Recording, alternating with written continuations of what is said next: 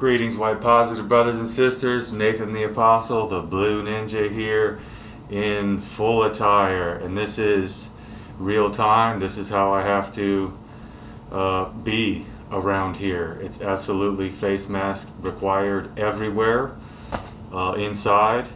And a lot of people wear them outside. So I've been forced to do it. This is really what we got to do in a lot of parts of the country. A lot of and elsewhere. So this is the last day of my hotel hopping. On a personal note, take this off. Just been hotel hopping a little bit here in downtown Vegas. The prices are not too bad, believe it or not, because of course they want you to gamble. So if you don't gamble, you can do okay for a few days financially. And I just got word that my next new job is confirmed. Hallelujah. Always nice to hear. So I think my hotel hopping is coming to an end, and I'll be getting back out there and having the money roll in again, which is necessary, as we all know. So this is my last day of limbo, should be. The more, I'll be stepping it up for white well-being as much as I can as the money rolls in and as I start traveling around the country again. So quick update on that. I was going to do a quick video outside this hotel because this is yet another one that also requires temperature checks just to even enter the building. Cannot get anywhere inside without a temperature check. And like I said before, I had it at a previous hotel a couple days ago, and so a lot of them are probably doing it, but not all of them. I was at one that didn't do it, but they're definitely all masks, and this is the second one with the temperature check. And this one had a big old sign. I almost did a video right out there in front of it,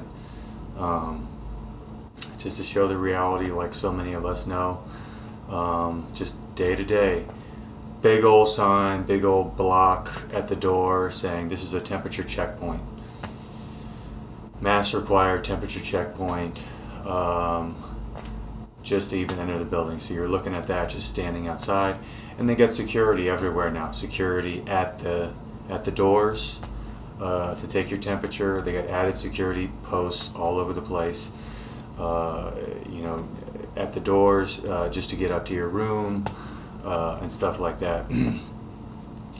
So all these measures are, as we know, because of anti-whiteism. And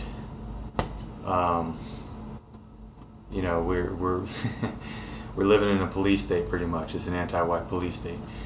So just that quick little bit there.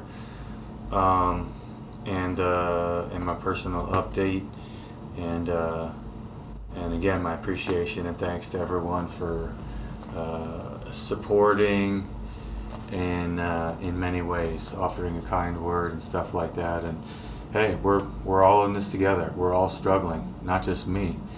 There are people struggling far worse than me. We're all, as far as I see, we're all on the same line in the trenches, locking arms, just like Jason says. We're all right here in the muck. We're all rowing our boat. We're all standing with each other together. So,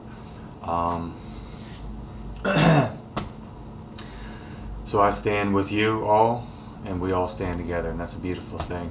And that's it for right now.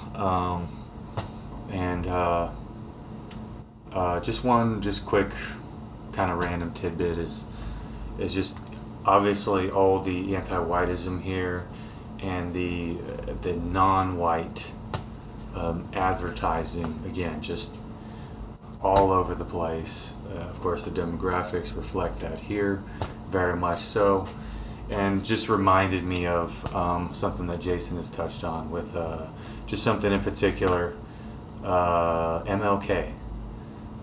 Just like Jason shares in his personal story growing up when he was younger, he noticed MLK. Why do we have to worship MLK? You know, so much more than our white heroes in the past and stuff. And this one particular guy, MLK, is absolutely over idolized to extreme levels. And of course, non-white, of course, anti-white narrative. And just to back that up, I ever since I started trucking and traveling around the country, I have noticed MLK absolutely everywhere. And many of you know there's an MLK street, big boulevard in every city, every major city. And you know, many of us have seen it a fair bit. But when I started traveling around the country, that's when I realized how extreme it is. There's pretty much a street named MLK in every major city and even many medium-sized cities. There's highways. It's not just one or two. There's tons and tons of highways and smaller highways and stuff that are MLK. So as I travel around the country, everywhere in the country, everywhere, not just the South, not just anywhere else, it's absolutely everywhere. Places that he probably never even went to, probably never had anything to do with. His name is posted on signs, memorials, street names, highway names, everything you can think of, districts, whatever, all over the country. And it's just one thing I've noticed that I am so sick of seeing MLK everywhere. And so just like Jason says, that is just one way that the anti-whites have pushed hard this non-white anti-white on us heavily. And just one particular example there of the extreme anti-whiteism of the non-white variety, or using a non-white. Just that's it for now, and just a little update. Thanks to y'all, love y'all, and got some new digs here, and tomorrow I should be heading out and getting rolling on the trucking, which should be a whole new adventure. So stay strong, keep up the good work, love y'all, God bless y'all, white well-being for life, take it easy.